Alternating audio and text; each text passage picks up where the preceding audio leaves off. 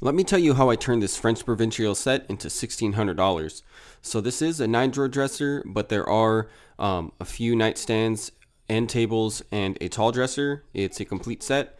I start by sanding everything down to bare wood on the top because I'm going to keep that a natural wood. I use a whitewash so I can take some of that yellow color away, and then I'm going to seal the top with polyurethane, water-based polyurethane in a satin finish. I tape it off so that way I can use a razor to get a nice clean edge. And then I paint everything in this really nice green. It's called Laurel Woods by Sherwin-Williams. I'm using gold gilder's wax to add some patina to these dresser handles. And the last thing to do is to install these and add them back to the dresser. And this is the final look. Let me know what everybody thinks. This green is my favorite color to use on these types of dressers.